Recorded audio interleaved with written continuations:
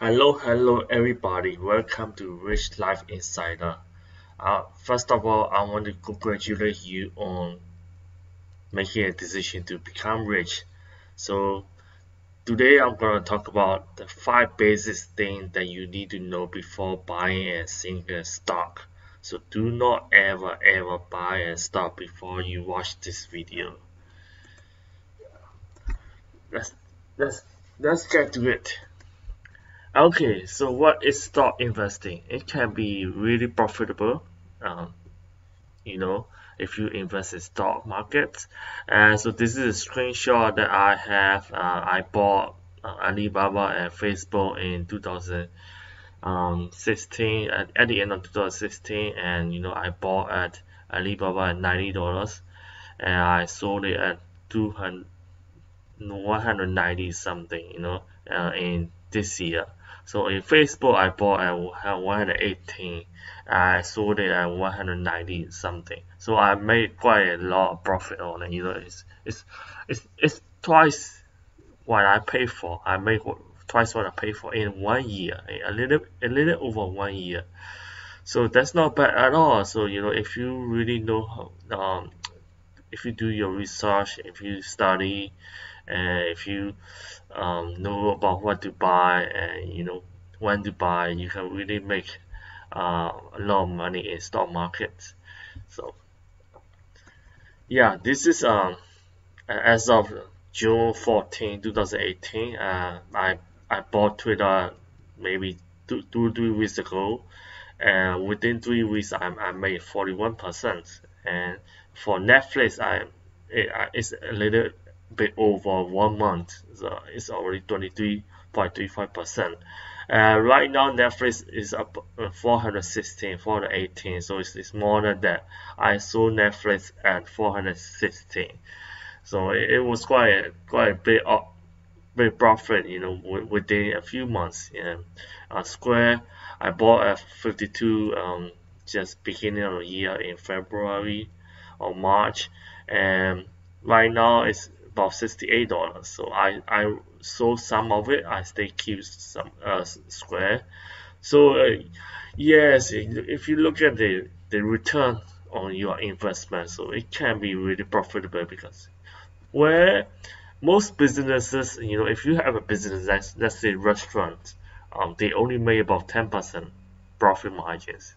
It's considered already good if you made 20-30% in a business. So in stock market, it can be really absolutely normal if you make 40%, sometimes 100%, more than 100% within a month, or sometimes even in a day. So yeah, that it's rewarding, but it can also be very risky if you do not know how to invest in it. Okay, so I'm gonna talk about five basic things. Let's start with number one. It's called market cycles. So stock market has also their own cycles. Every business have their own ups and downs. So stock market is not an exception. Stock market also have ups and downs. At the bull market is called when the stock market is going up. So investors are optimistic about the economy. So if you are in a bull market, and they are optimistic about the economy, and stock prices are going up because investors are buying. And so why do they buy? Because they buy because they expect companies' income, earnings. Earnings is also called net income to increase.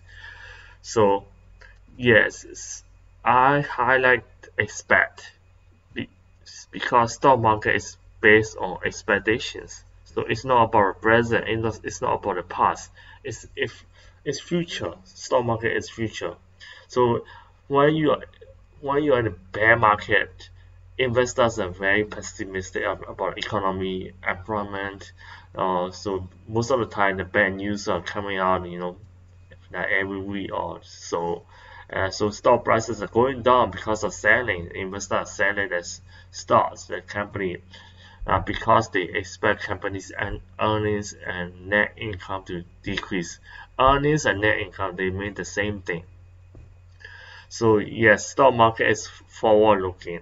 So you buy a stock because you expect the company to do well, company to increase the price, and you sell the stock because you believe that the companies may not make as much money as now. So that's why you sell the stock. Okay, number two, you could lose money in the stock market. Yes, you can make money, and you could also lose money in stock markets. And why do investors lose money in stock markets? Um, Number one is because they invest without studying or without or watching a video like this, and they do not do research or they do not have a plan, so they lose the money and they are emotional. So let's say oh, they really like this company or this stock, whatever the stock is, and they just love the company. I mean, even if the data fundamentals or technical points to the different directions, so they still keep holding the stock. So yeah, so if you are emotional, you can lose money. And let's say you buy a stock today, tomorrow the stock can go down, like 10%, 20%. It can happen. So if you get emotional, first, if you do not study and you just buy a stock because somebody tells you to buy, and uh, you have a higher chance of being emotional because you did not study. And so you get emotional, you sell the stock, you lose the money right away. You lose money right away because you did not study or you are being emotional. And always invest in a company because you believe in industry, sector, and most importantly management. If you believe that this industry is going to be growing really fast, let's say technology or biotech or energy, it can be any industry. Mostly the technologies are really hard for the past few years, and so yeah, they are growing really well. So always think stock market in terms of long term, more than 1 year. Unless you want to buy a stock because you think in the next year this company gonna do really well. Of course, you do not need to hold more than 1 year. You can buy today and you can sell it tomorrow if you want. But if you are making a decision and you do not want to lose money, you need to think in terms of long term. So how is this company going to do uh, next year or 3 years or 5 years? Do you really believe in the company's management industry sector? So once you go into a trade with all the information you need and you do research on it, then you do not need to be afraid that stock gonna go down tomorrow after you buy. Some very often after I buy a stock, it just goes down like maybe 5%, 10% the next day. But I don't really care because I know that I did my homework, I did my research, and I knew that this stock gonna go up uh, uh, after a few weeks, or it can be a few days. Like Facebook or Alibaba, I bought Alibaba $90, and after a few days, it just went down to $80. So Facebook is the same. I bought $118 in 2000. At the end of 2016 or 2017, I bought it at 118. But after that, Facebook went down to 100, less than 100. So it was like I lost like 5%, 10% right away. But I did not care because I knew that it's gonna go up in the long run. Yeah, within a little over 1 year, I made 100% return on those two stocks. So yeah, so this is the rules that you need to follow if you are investing in stock market. And number two, a price versus value. And most beginners, they want to buy really cheap prices, price stock. And there is a difference between price and value. And some stocks can cost more than 1,000 per share, like Amazon, Google, $1,171. So this is as of today. July 11, and Berkshire Hathaway cost $288,481 for one share. If you look at that, you're gonna be so shocked. You don't want to buy these stocks, Amazon. But the value is different. The value is something uh, that is not the same as the price. What you are looking at is the price. The value is that what you are going to get. So the price is what you pay. The value is what you get. So the company's value can be more than 1800. Let's say Amazon. The fair value can be 2000. So if you are paying 1700 of $55, will you say it's expensive? No, you're not gonna say that. Let's say you go to a shopping mall, you want to buy an iPhone. That's the iPhone. So it's basically an iPhone 8 costs about a thousand bucks.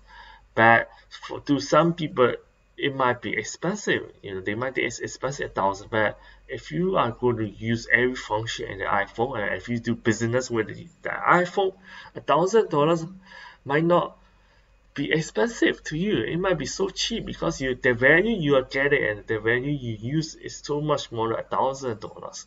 So it's the same with the stock companies.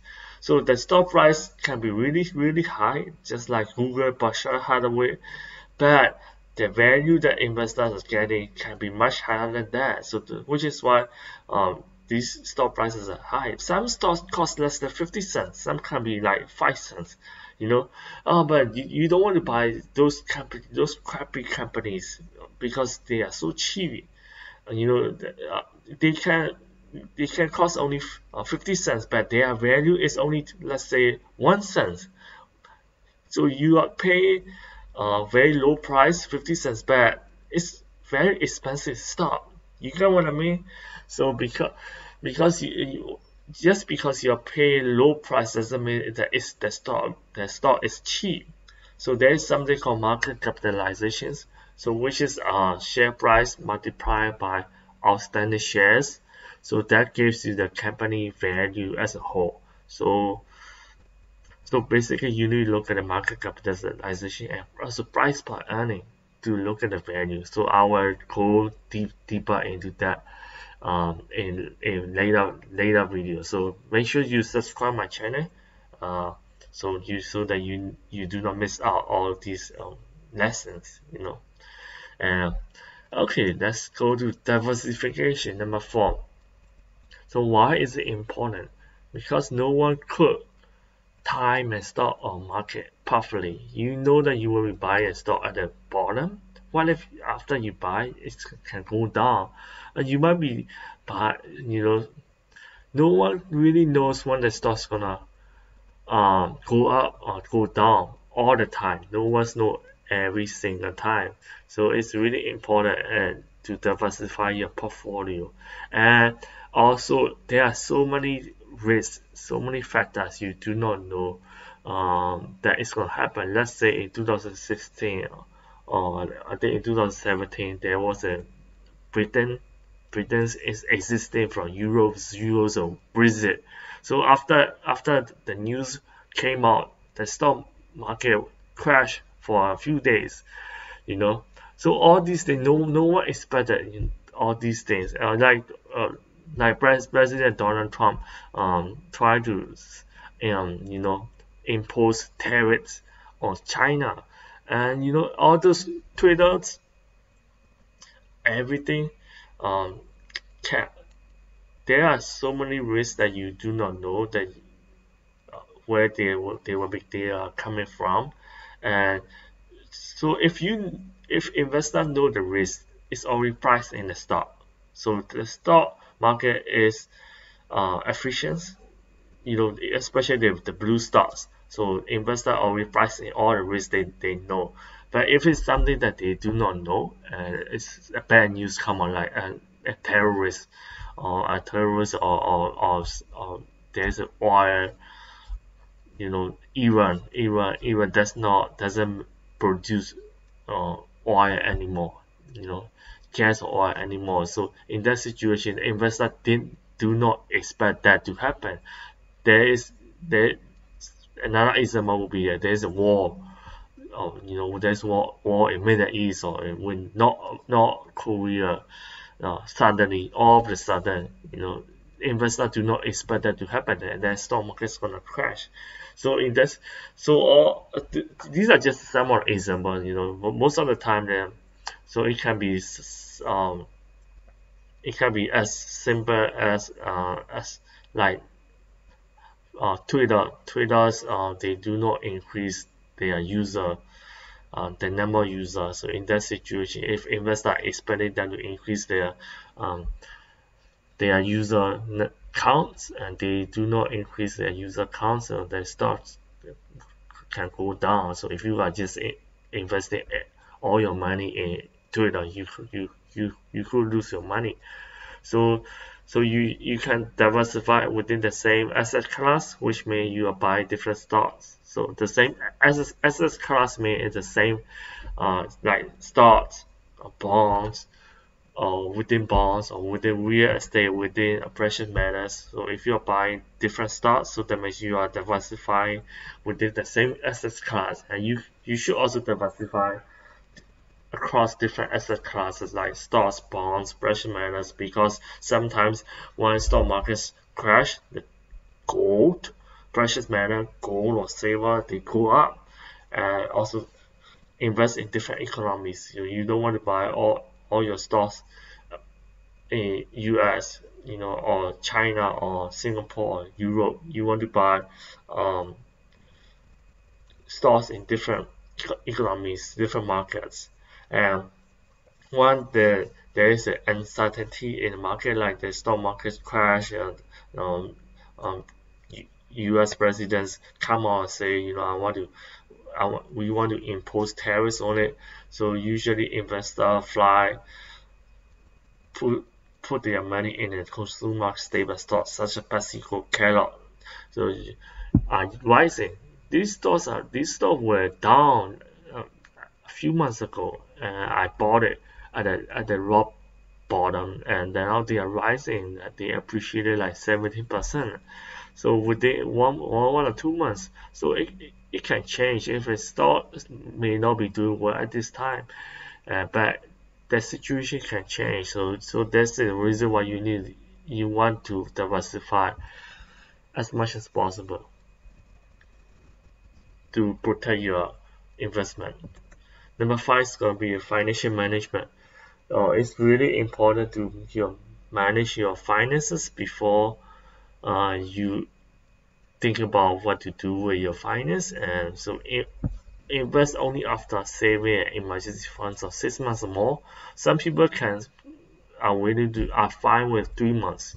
So some people, I would say 6 months is a pretty safe emergency funds. So in case you lose your job, or you get into accident, or your car breaks down, you need some money.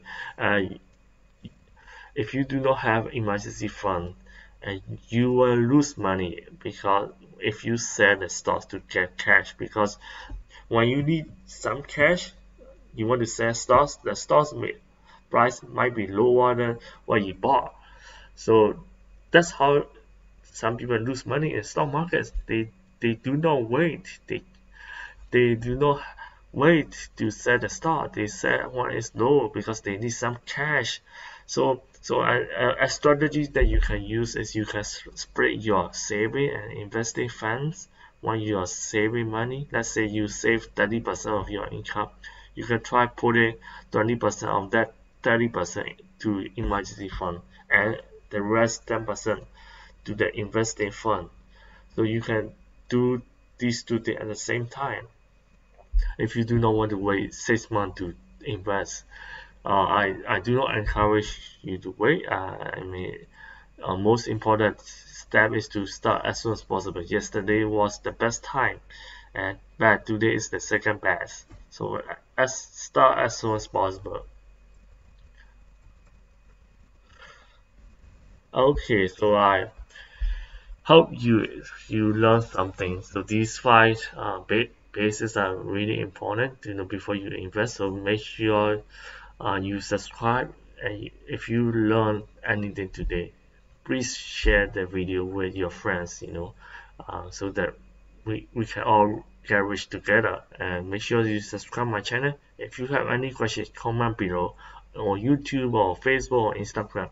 If you have any questions, and also if you want this a copy of this slide, just let me know, comment below, and I will see you next time. Yeah, thank you for watching. Bye.